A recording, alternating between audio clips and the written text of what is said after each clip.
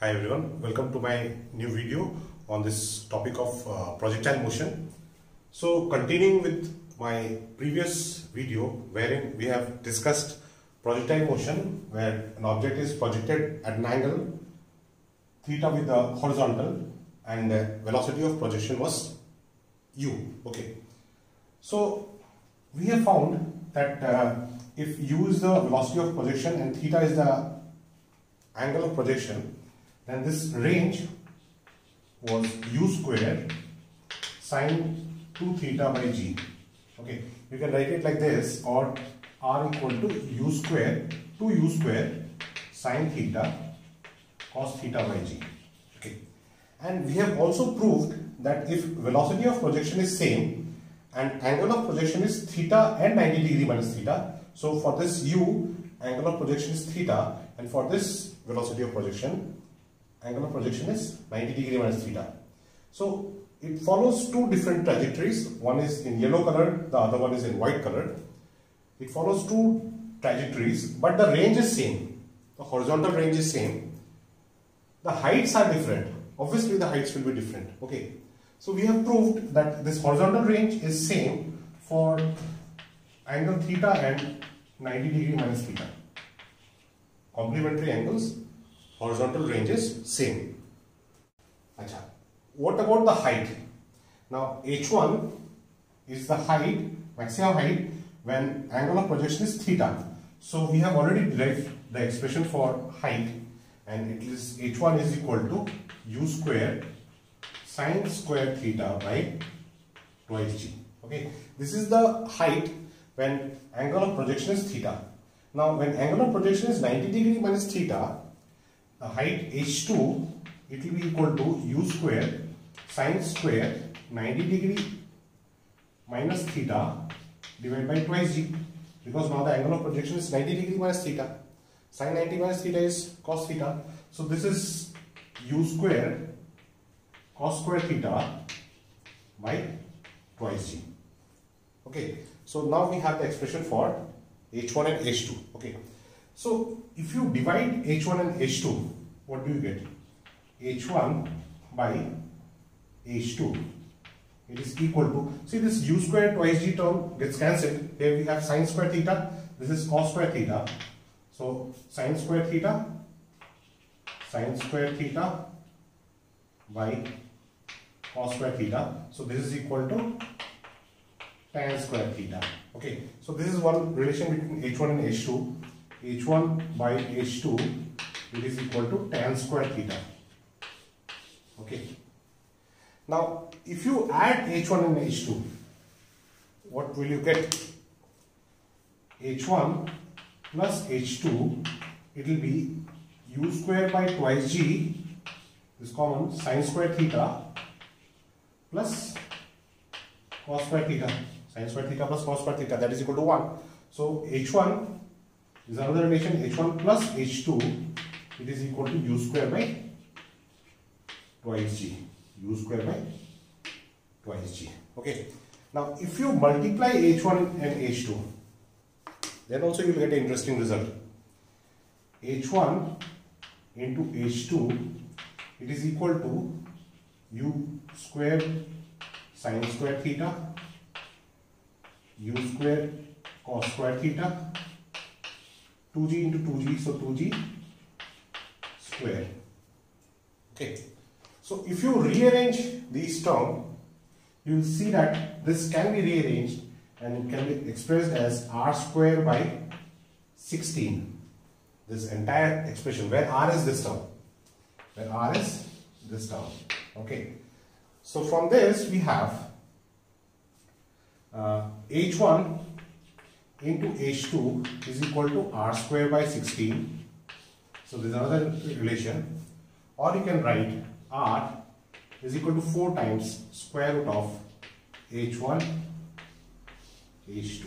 Okay, so these are 1 2 3 4, these two are same relations. So these are 4 expressions, relation between h1 and h2 based on this result. Okay, so questions may be asked based on any of these relations. Okay, I'm not teaching this from point of view of questions, but from point of view of a beautiful observation. Okay, I hope these things are clear to you. Next, let us see the relation between the time periods for the two paths, these two trajectories for angle of projection theta 90 degree minus theta. See, velocity of projection is same for both cases. Okay, that is the essential condition.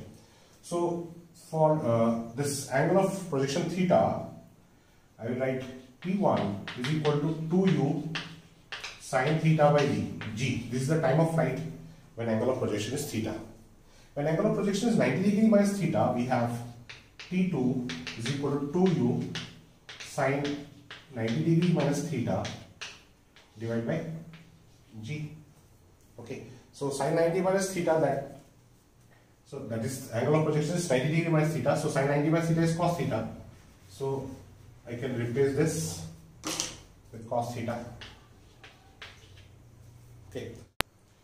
So if you divide these two expressions, what do you get? T1 by T2 is equal to sin theta by cos theta. So that is tan theta. Okay. So T1 plus T1 by T2 is equal to tan theta. Now if you multiply these two expressions, T1 into T2, it will be 4u square sin theta cos theta by g square. Achha. Now we know that range, it is twice u square sin theta cos theta by g. So if you make that substitution over here, you get this as twice r by g. So T1 into T2 is equal to twice r by g. So this is another relation between T1 and T2.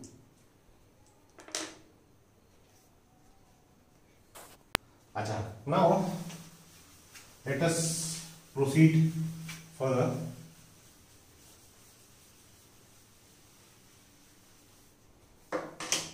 See, equation of trajectory.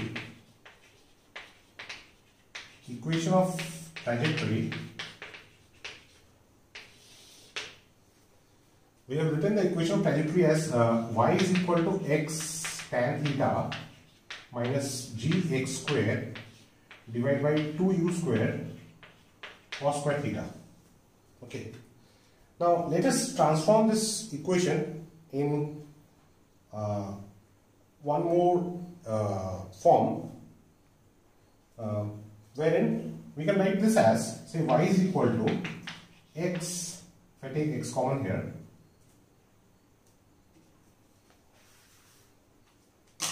so this equation, so this is a beautiful equation, but we can beautify this equation further by writing this as y is equal to x tan theta 1 minus, I have taken x tan theta common, so this is gx divided by 2u square cos square theta tan theta.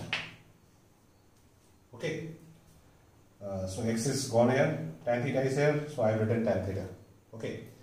Now this is y is equal to x tan theta 1 minus x by, if I take this g below this expression, 2u square cos square theta, tan theta is sin theta by cos theta, so this is sin theta by cos theta, so this cos square theta, so this gets cancels out, so 2u square cos theta sin theta by g. Okay, but what is this? Isn't this r, the horizontal range? So I can write this as y is equal to x tan theta 1 minus x by r. Okay, so this is another interesting form for writing the equation of trajectory. Okay, so why I have written like this, like in certain cases you can use this to find the range directly. How? Because see, this is the horizontal direction, this is x-axis, this is y-axis, this is origin 0, 0. So the projectile is projected with velocity u at angle theta. It goes like this. Okay. So this point is r, 0. So this distance is r. This is the horizontal range. So So that means for this point and this point, the x coordinate is how much? X coordinate is 0. And for this, y coordinate is 0. For this point, for this location and this location, y coordinate is 0 and x coordinate is 0 and r. So if you substitute y equal to 0, from here you get one solution, x equal to 0, this term, and from this you get 1 minus x by r is equal to 0 or x equal to r. What is this? This is a range. This is x equal to r. This is x equal to r and y equal to 0. Okay, so you can use this equation to solve or to find the range. Okay, like if some equation is given like this, y is equal to x tan 60 degree or x root 3 1 minus x by 4. Okay, and they ask you what is the range. So obviously in this case range will be equal to how much? Range will be equal to, if everything is in meter, range will be equal to 4 meter. Okay, so this term represents range provided this trajectory equation is written in this form. Okay, Achha, now one more interesting concept. See, when a projectile is projected, suppose this projected with velocity u, it goes like this. So this is the trajectory. So at two locations, it will have same vertical displacement y. And once during ascent, while going upward and while going downward, it will cross the same vertical height twice, isn't it? So suppose we have two posts or two poles, okay, of equal height, and this projectile is projected such that it just crosses the two posts, just over the post. So this is one post or this is one pole, this is another electric pole, and this projectile is projected such that it crosses these two poles at time t1 and t2. Okay, so what can you say about the time period? It crosses the first pole at time t1, it crosses the second pole at time t2, just crosses. Okay, so what is the total time period or time of flight? So see, along vertical direction we have written the equation y along vertical direction, y is equal to u sin theta into t minus half gt square. If u is the velocity of projection, this angle is theta. So this component will be, horizontal component will be u cos theta and vertical component will be u sin theta. So we are considering the displacement along vertical direction. So I have considered the velocity also along the vertical direction. Okay. So this equation we have also written previously. Now this is a quadratic equation. Okay. So I can write this equation as a half gt square minus u sin theta into t plus y is equal to 0. Why is this height? Okay. So this is a quadratic equation, okay, representing this curve, because from this equation we have derived the equation of trajectory. Since it is a quadratic equation, that means it will have two solutions for t. And what are those solutions? t1 and t2.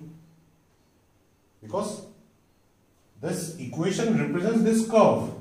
So these 2 points are on this curve and this equation is representing the curve. So that means these 2 points are the solution of this equation. So what is the formula for sum of the roots? This is a quadratic equation of the form ax square plus bx plus c is equal to 0. Ax square plus bx plus c is equal to 0. And sum of the roots, the formula for sum of the roots is minus b by a. Sum of the roots is minus b by a. So minus b means minus u sin theta. So minus u sin theta by a. A means g by 2. G by 2. So this minus minus becomes plus. This 2 goes here. This is 2u sin theta by g. 2u sin theta by g. What is 2u sin theta by g? Time period. Time period is 2u sin theta by g. So that means t1 plus t2 is equal to t. t1 plus t2 is equal to t. Okay. So that means there are two times at which the projectile will have same vertical displacement. There are two times at which a projectile will have same vertical displacement. And the sum of these two times is equal to the total time of flight. Okay. So let me write it over here. For two times a projectile will have same vertical displacement, and the sum of these two times is always equal to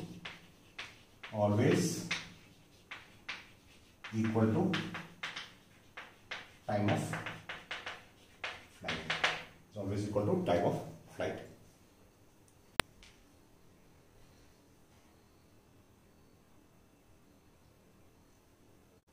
Now see, this is x-axis, this is y-axis. Projectile is projected like this with initial velocity u. It goes like this. Okay. So at this point, the velocity of projection is u, angle of projection is theta. Okay. And this is horizontal component of velocity ux is equal to u cos theta. This is equal to this vertical component of velocity, initial velocity ui, so that is equal to u sin theta. Okay. So we know the velocity at this particular point, and this is the trajectory. But suppose at some arbitrary point, if you are asked to find the velocity, okay, so velocity at a particular instant. Now we have studied in this motion in one dimension that velocity at a particular instant, it has a particular name. What is it called? Instantaneous velocity. Okay, instantaneous velocity. Instantaneous velocity. That is velocity at a particular instant. Velocity at a particular instant.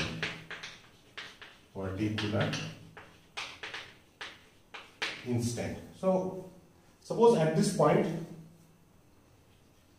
we have to find the velocity. Okay. Just remember one thing, that for the trajectory, this is the trajectory. So at any point on the trajectory, if you draw a tangent, the direction of the tangent will give you the direction of velocity. Okay. So at any point, if you want to find the direction of velocity, at any point on the trajectory, if you want to find the direction of velocity, draw a tangent. Okay. So if this point I have to find the direction of velocity, I will draw a tangent. So this is the tangent. So this is the direction of velocity. Okay. Suppose this is the horizontal direction. This angle is alpha. So this is Vx. This is V1. Okay. Now along horizontal direction, there is no acceleration. So what can you say about the velocity along horizontal direction?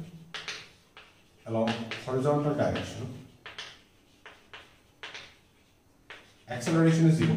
Ax is equal to 0. That means there is no acceleration. If there is no acceleration, that means velocity will be constant. So Vx is equal to ux plus ax into t. Final velocity along x-axis, that is this velocity. Initial velocity along x-axis, that is this velocity, plus acceleration along x-axis into time. Okay. So this is Vx is equal to u cos theta. Vx equal to u cos theta. Okay. So at any point along the horizontal direction, velocity it is going to stay as u cos theta because acceleration along x-axis is 0. Okay. Now how about along vertical direction? Along vertical direction, that is Vy.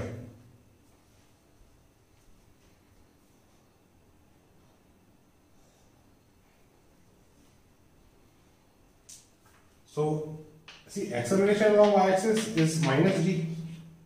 Acceleration along y-axis is minus g because it is in the downward direction.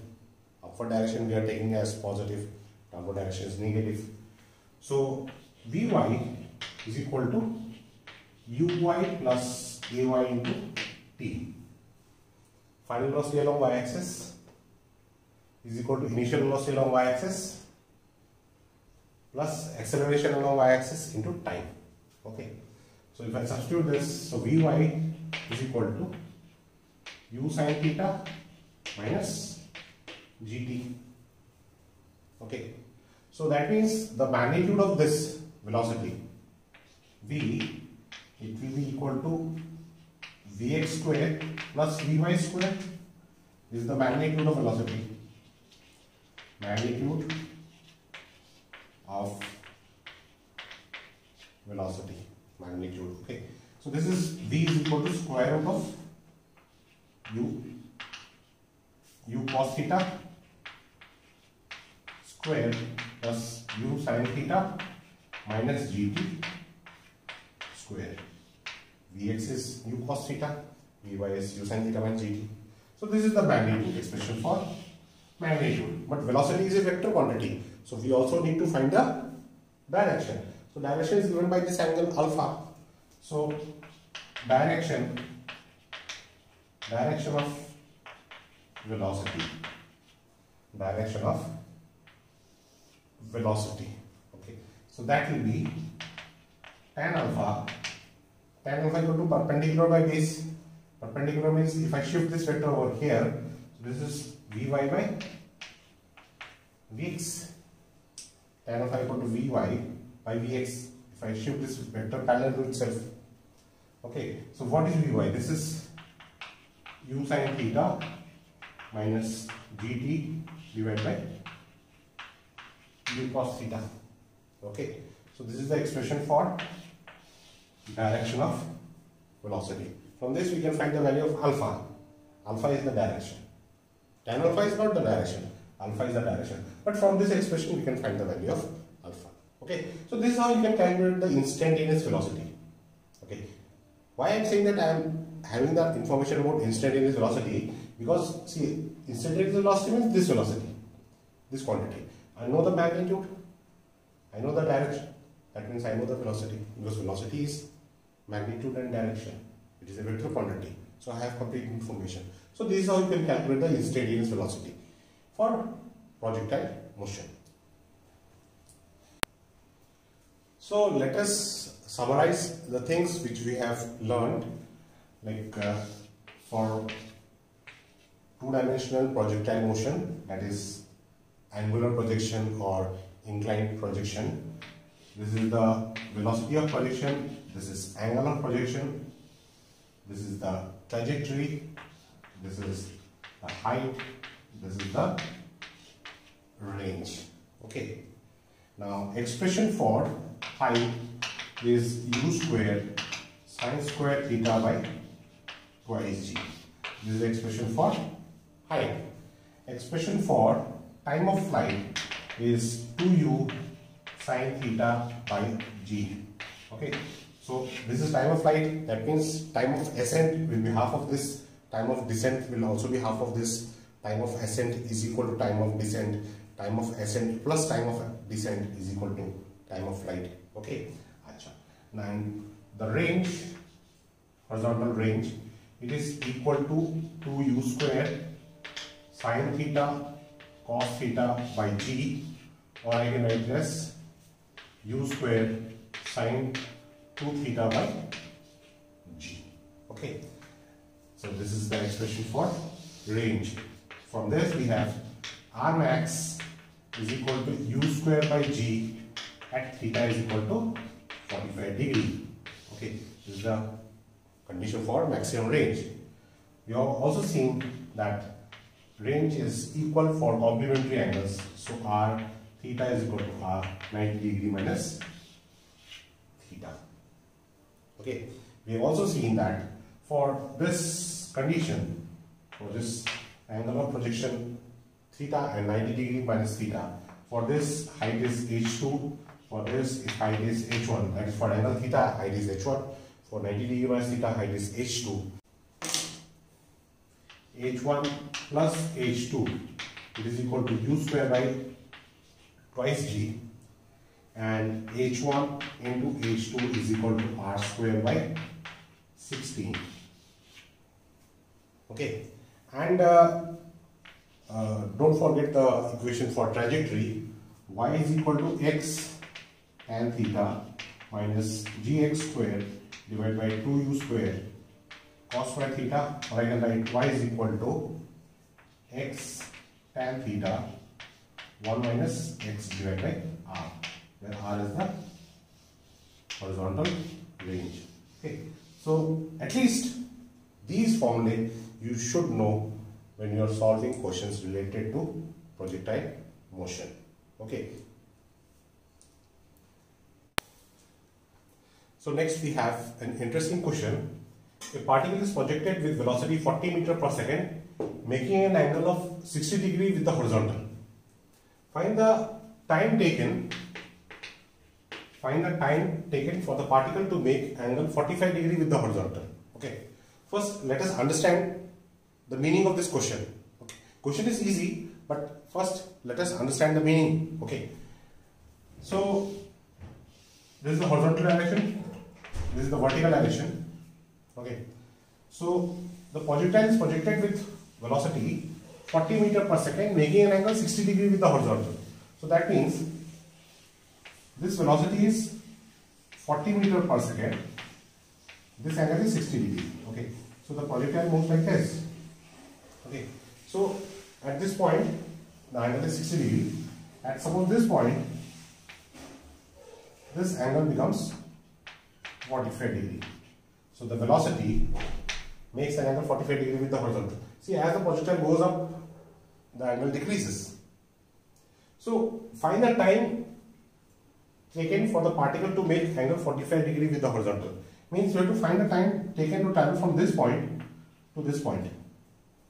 Okay. Now if you try to recollect the formula which we have studied, then you will not find a direct formula, because we don't have a formula to find the time taken to travel from this point to this point. Okay. But if you go into the basic concepts, you will see that, see, if this is V, this is 45 degree, this is Vx, this will be Vy, but if this angle is 45 degree,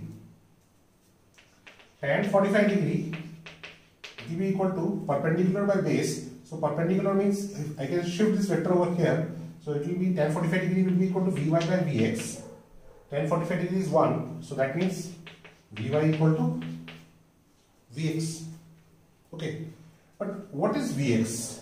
We know this is 40 meter per second, this is 60 degree, so this is 40 cos 60 degree, so this is your Ux, and Ux, it is also equal to Vx. Ux is equal to Vx because horizontal velocity doesn't change. Acceleration along horizontal direction is 0, so horizontal velocity is a constant. Vy equal to Vx. What is Vy? Vy, it is equal to Uy minus gt, isn't it? Vy is equal to Uy plus Ayt. So Vy is equal to Uy minus gt, because Ay is equal to minus gt. This is a fundamental concept, because acceleration is in the downward direction. Anything in the downward direction, in this convention, what we are doing, anything which is in the upward direction we are taking it as positive, anything which is in the downward direction we are taking it as negative. Acceleration is in the downward direction, negative. So making the substitution over here, so this is 40 sine 60 degree. So this is 40 sine 60 degree minus G into T is equal to 40 cos 60 degree. These two quantities are equal. So that means these two quantities are equal. Okay. So that is 40 sine 60 degree minus cos 60 degree divided by G. This is equal to T. Okay. So all these quantities are known. We need to find the value of T. So if you make this substitution, you can get the value of T. So if you simplify this, you will get T is equal to 1.5 second. Okay. So this is how you have to solve this question. Okay. I hope this concept is clear to you.